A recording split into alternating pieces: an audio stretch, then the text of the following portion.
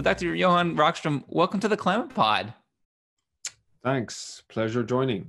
Well, it's so nice to be able to meet you over Zoom and to be able to have this conversation. I wanted to reach out, as you know, because you were quoted last month in The Guardian talking about climate sensitivity, saying this is the holy grail of climate science, and this is the prime indicator of climate risk.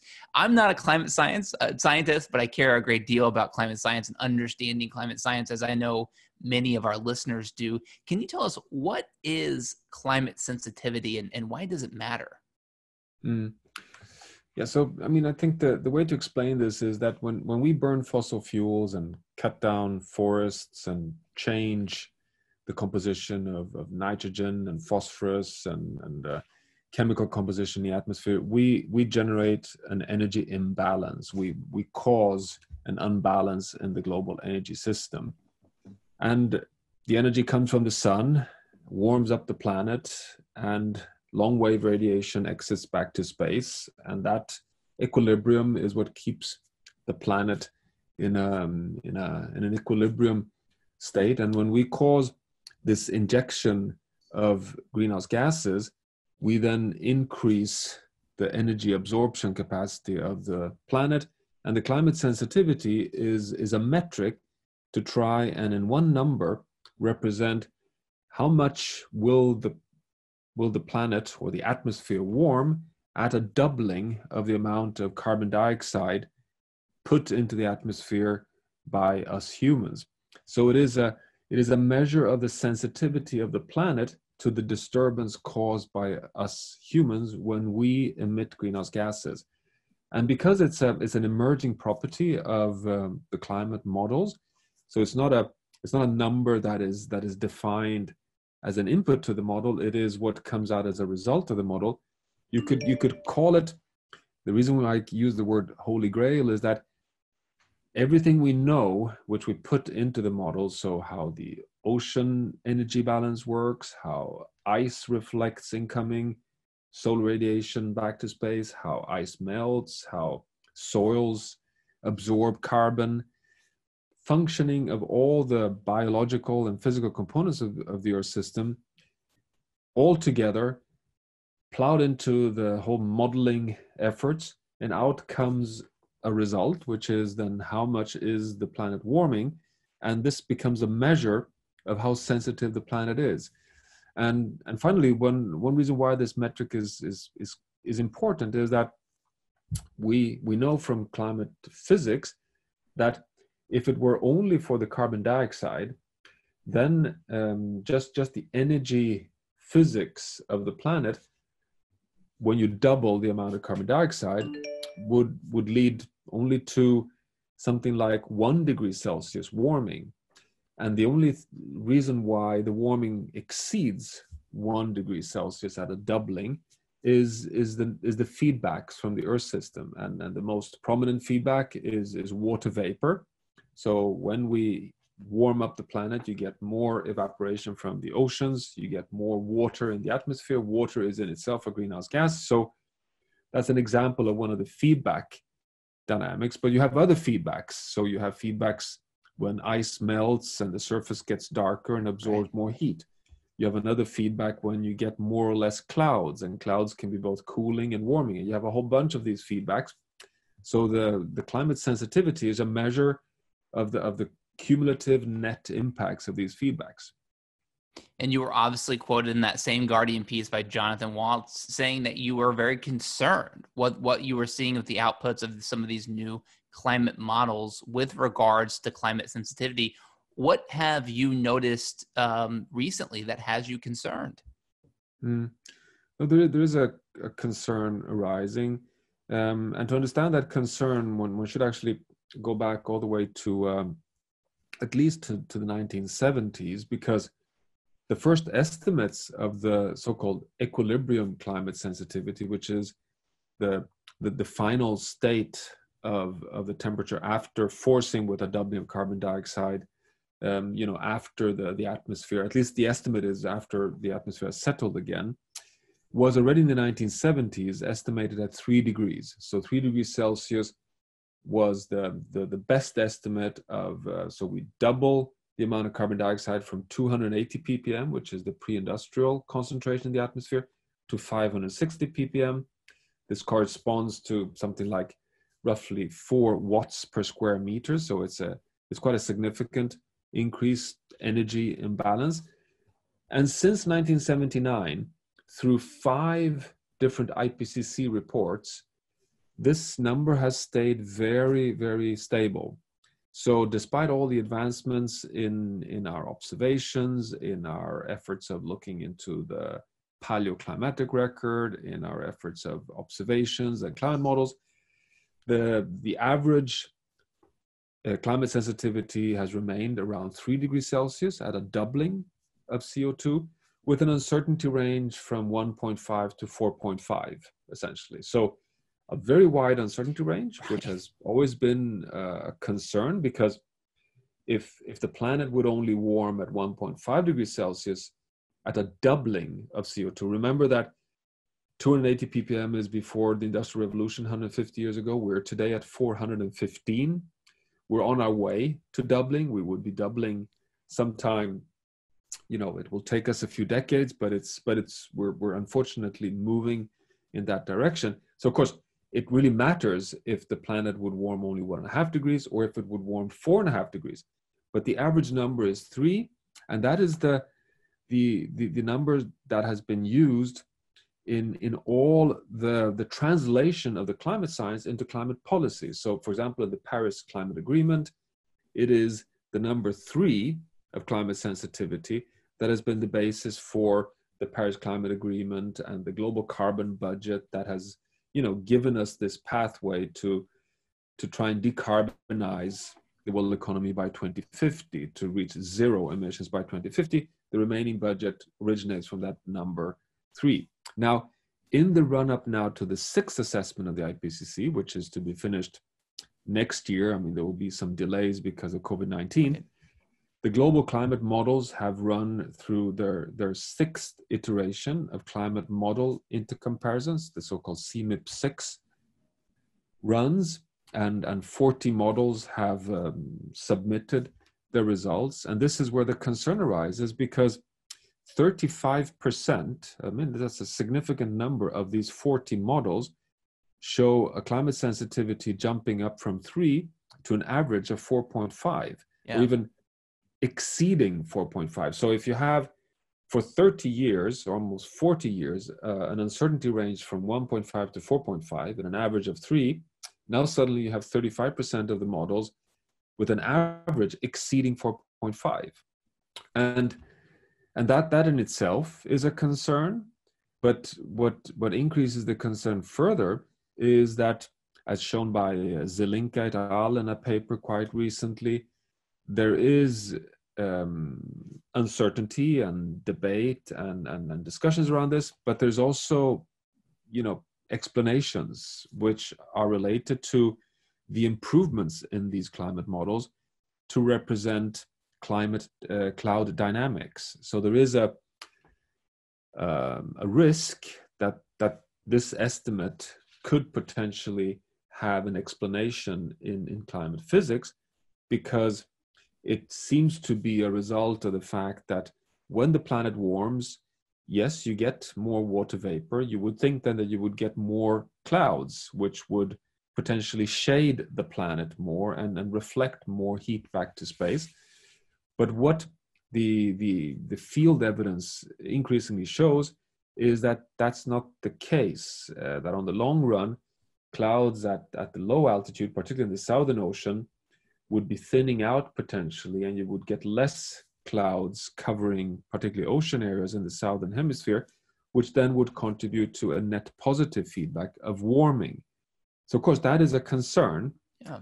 And this is what has led to this quite intricate debate within the scientific community, because things are not settled in any way. There are many people who are critical to the findings so far in these models, because they say, well, look here, this is not resolved yet, and we still have to look into this more deeply. And the critiques, which I respect very much, and I'm also, myself, not knowing what foot to stand on really on what the final outcome is. I have, for example, colleagues in my own institute at the Potsdam Institute, Stefan Ramstorff, who's one of the leading oceanographers and paleoclimatologists, and his conclusion is that it's very difficult to explain a 5 degrees Celsius climate sensitivity, which would be a tremendous jump from 3, when you look at the paleoclimatic record, because if you look 1 million years back, it's difficult to reproduce that glacial interglacial cycling with such a high climate sensitivity. I then tried to raise with him, well, that is not entirely correct, because even James Hansen, in his early works of one of the leading NASA climate modelers, in his efforts of reproducing the glacial interglacial cycling over the past 3 million years plus, actually, I mean, back into the Pliocene era, show that there are really warm periods, warm interglacial periods, where climate sensitivity seems to have been as high as 4 degrees. So the jury is still out, but there's certainly reason to be concerned over the fact that that this is now on the table. I should also say that what makes me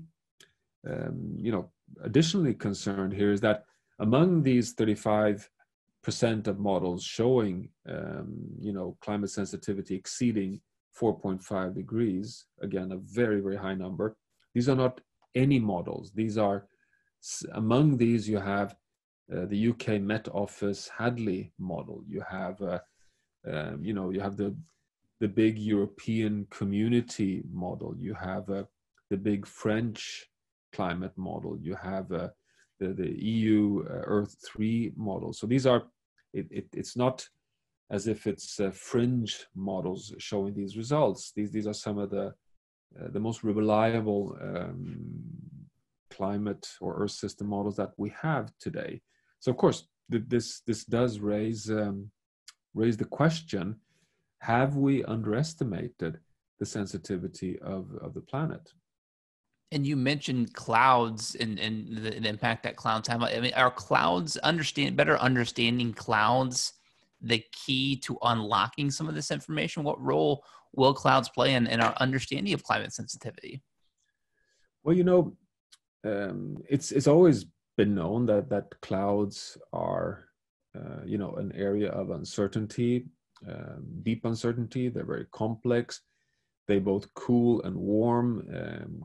Climate skeptics have often used cloud dynamics as a way of trying to explain, without being based in any science, that the planet might not warm as much as we think, because a warmer planet gets more water vapor, gets more clouds, and thereby it should, so to say, cool itself.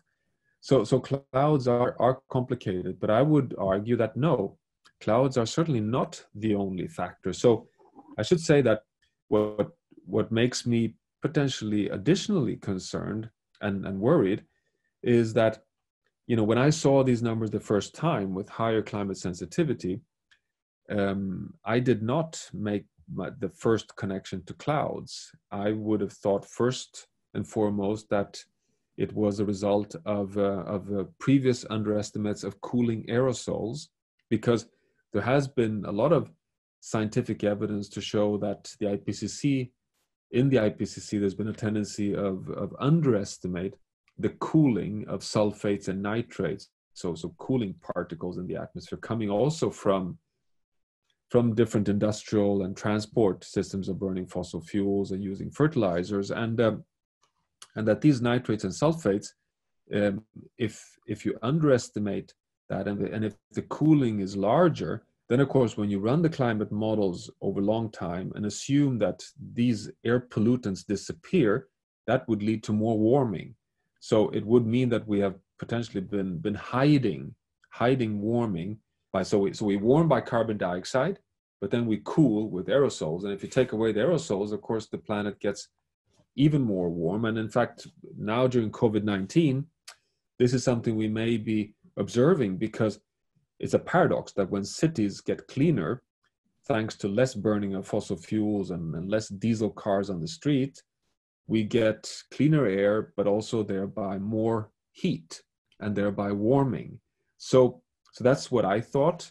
But what I predominantly have been expecting, which is my area of research, is really to understand Earth system feedbacks. You know, the big tipping points in the Earth system, like permafrost thawing, like the biological pump in the ocean, like what happens when the big continental ice sheets melt, what happens when soils and temperate and rainforest capacity to take up carbon dioxide is reduced, what happens when forest fires abruptly increase in frequency and magnitude.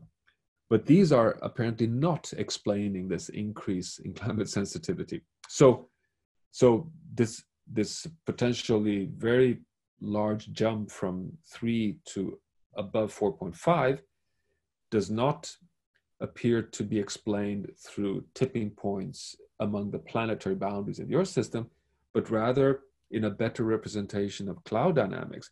That, of course, raises even further concern, because let's assume that it is, as many critics say, that is not well represented yet, that the models may be exaggerating the climate sensitivity, and that we haven't got a good handle yet on cloud dynamics.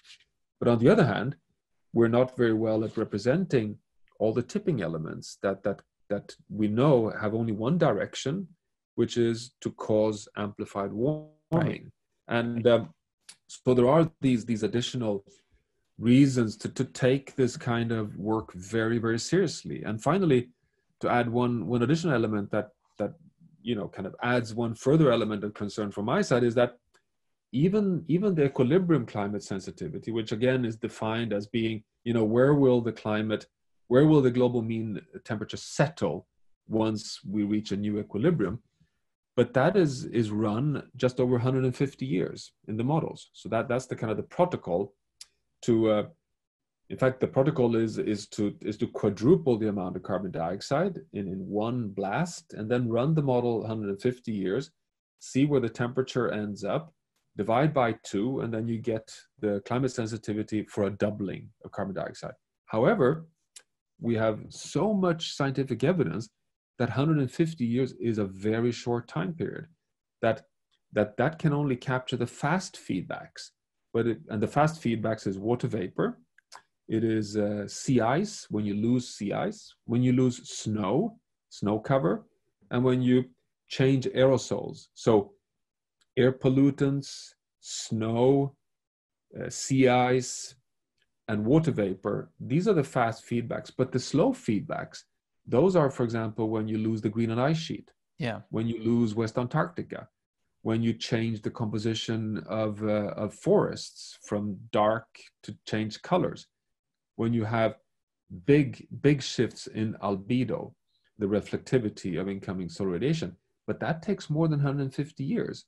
So even the so-called equilibrium climate sensitivity is not an equilibrium climate sensitivity. It's kind of a more effective climate sensitivity. But if you really want to know what the implications are of our burning of fossil fuels today, you need to look at longer time steps than 150 years. So to summarize, this is a reason for concern. It's not settled, but it is a reason for concern. But the causes so far seems to be cloud dynamics.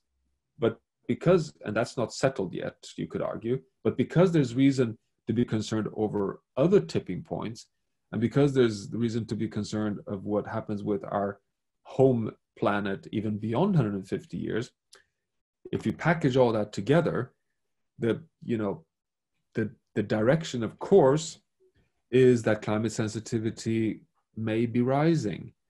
And that would actually be very much in line with Jim Hansen's work over the years. He actually concluded already, in the 1990s that long-term climate sensitivity is around 4, 5, or potentially even 6 degrees. Yeah. So it's not a settled area. I have great respect for those who like Richard Bett at the Met Office and Reto Knatti at ETH in Zurich, and Stefan Ramsdorf at my own institute, who are, carefully skeptical about these results. I think we should look at them very carefully and have a discussion on this, and just have an honest, look into and turn every stone, because this is, after all, what we could call the Holy Grail, because, I mean, just to give you one example, if the models are correct, if the climate sensitivity would be 5 degrees Celsius, not 3, then you can very rapidly show that the remaining carbon budget for 1.5 degrees Celsius would vanish entirely. Yeah. So the implications would actually be that immediately, as of tomorrow morning, we would have lost 1.5 degrees Celsius. That window would have closed already. So it does matter. I mean, knowing if it's 3 or 3.5 or 4 makes a big difference. Well, it makes such a big difference in the international implications for how we have to respond to that politically and economically, right? This was supposed to be 2020 was supposed to be the year that we started to hammer out the details of the Paris Agreement, and that's just completely changed by what these models could be showing, right? Well, yes and no. I mean, here it's a very good point you make here, and I think it's my advice of how to handle this, and this is very much in line with Stefan Rahmstorff, for example, who is quite critical here, that you're right, that this creates uncertainty and it puts a big question. However, what this does, which is in a way I think very helpful, is that not so many years back, the debate was basically, is the climate sensitivity 3 degrees or could it be lower?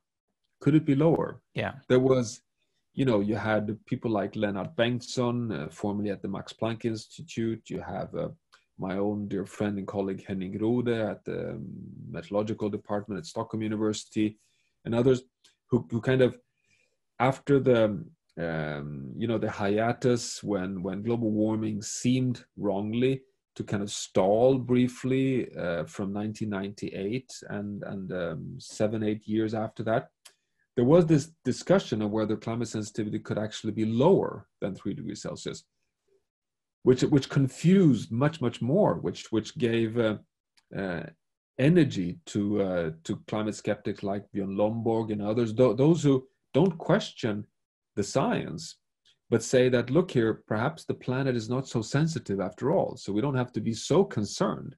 We need to be more concerned with providing cheap energy to poor people. I mean, that's often the argument. Right.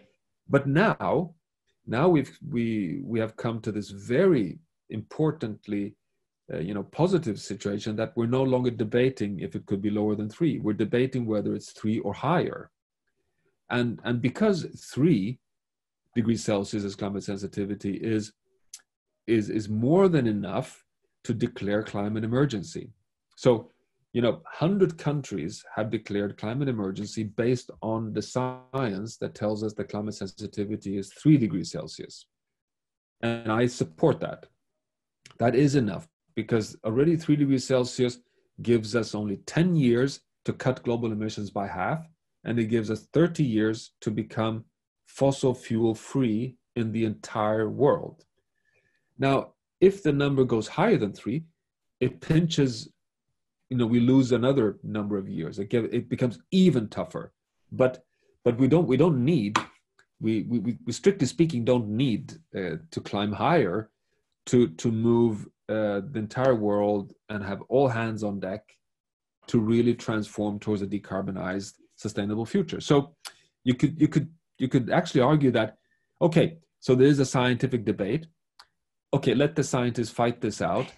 It's still a bit uncertain, but it shows the trajectory of travel. It shows that either the planet is at 3 and we have an emergency, or it might potentially be even more challenging. So let's move. Why take the risk? So in that sense, we've moved the whole debate to a completely different side of the court, and that, I think, is very positive. That's why I want this to be in the public domain. I mean, because it hasn't been really. I mean, Fred Pierce wrote about it in February. John Watt wrote about it in The Guardian. You and I are talking now, but I think it should be. It should be out there, and because and be quite honest by the fact that this is not settled, but these are important. This is how science works. You know, you're advancing and then critically revising, and then advancing, critically revising. Well, think about what better example to think about science that is still developing urgency, emergency when we think about the current pandemic. And I'm wondering, as a climate scientist, what you've been feeling or what you've been thinking as you've watched this current pandemic unfold, knowing that we have another crisis that we are going to need collective action and urgency to respond to as well. What have you been thinking watching this unfold the last few months? Mm. No, there are of course many thoughts, as you can imagine, but and many thoughts because there is a lot of scientific evidence to conclude that also COVID-19, the corona crisis, is a manifestation of the Anthropocene. It's not an isolated crisis. It's interconnected with the climate crisis, Right. and with the ecological crisis, particularly the ecological crisis, because it's a zoonosis, it's a virus spillover from, from wild animals, potentially via domestic animals to humans. It risks rising with deforestation, with human encroachment on natural habitats, expansion of agriculture, and unsustainable interactions with wildlife, and wet markets and trade and travel in a hyper-connected world. So this is not a black swan. It is something that you can expect in this hyper-connected, globalized, turbulent world we live in. Now, the best investment to reduce risks of future pandemics is to build resilience. And how do you build resilience? Well, you keep global warming at bay so you don't lose even more natural habitats, and you avoid expanding agriculture to keep natural ecosystems intact. So yes, you're right. My thoughts here are that the pandemic is another piece of evidence, and gives further injection to the need to accelerate the transformation towards a manageable future for humanity.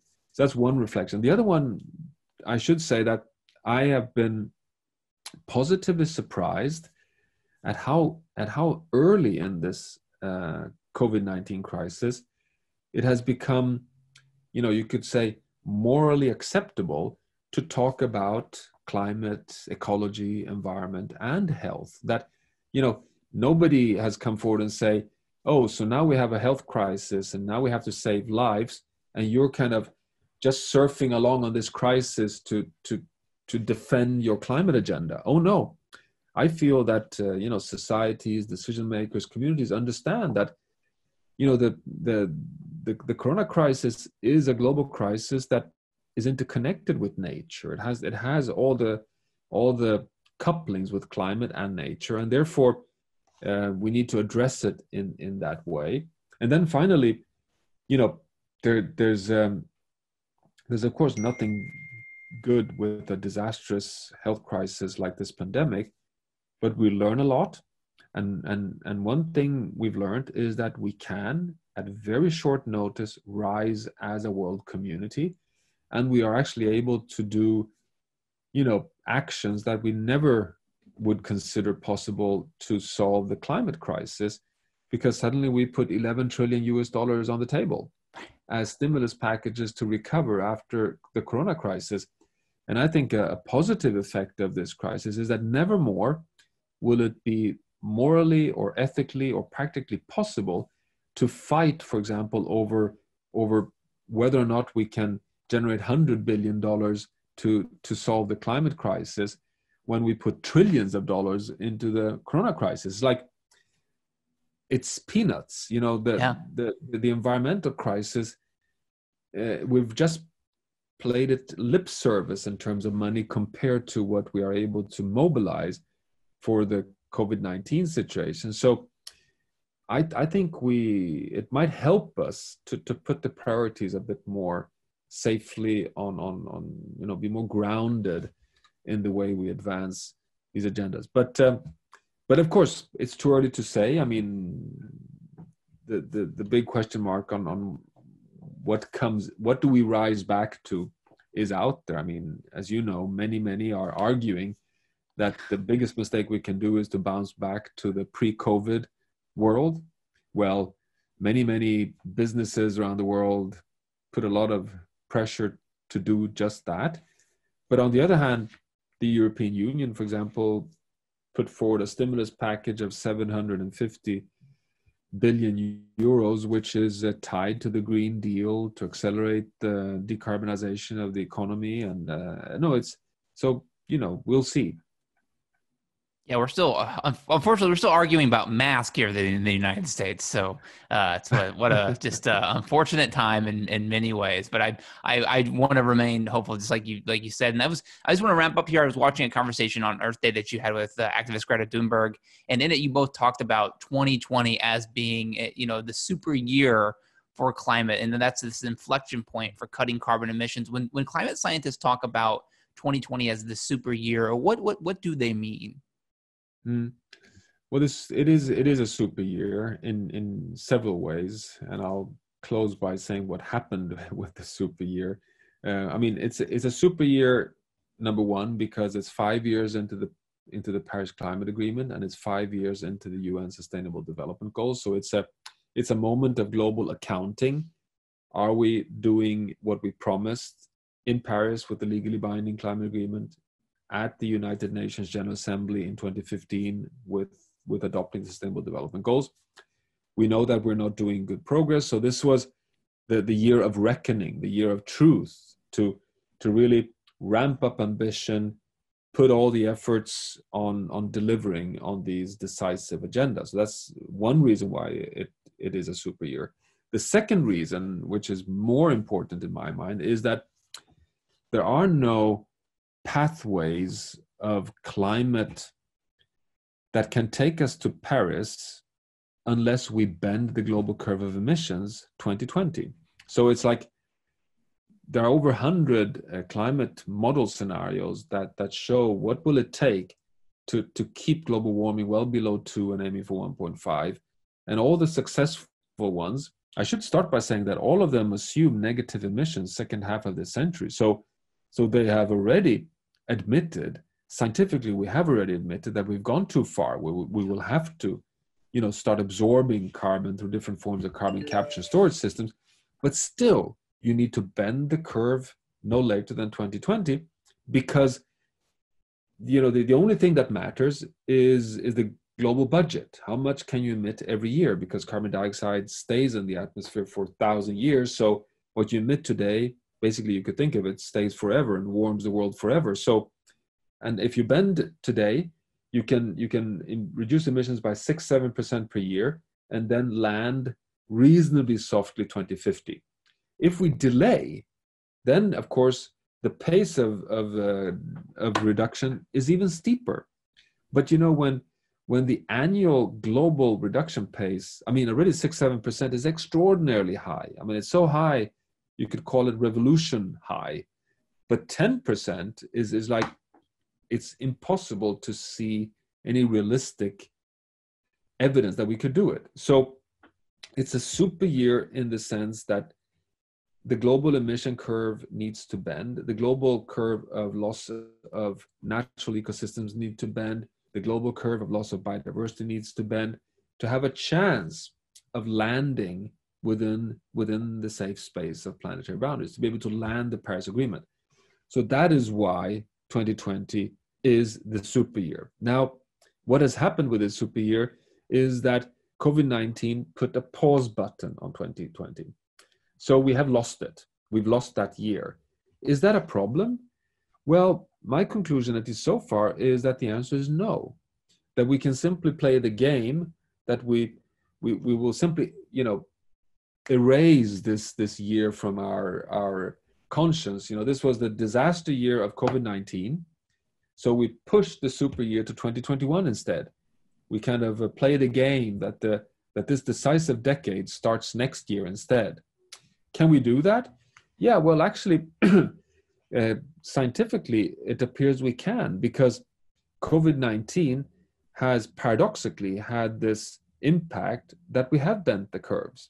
The global curve of emission has bent temporarily because of the slowdown in the global economy.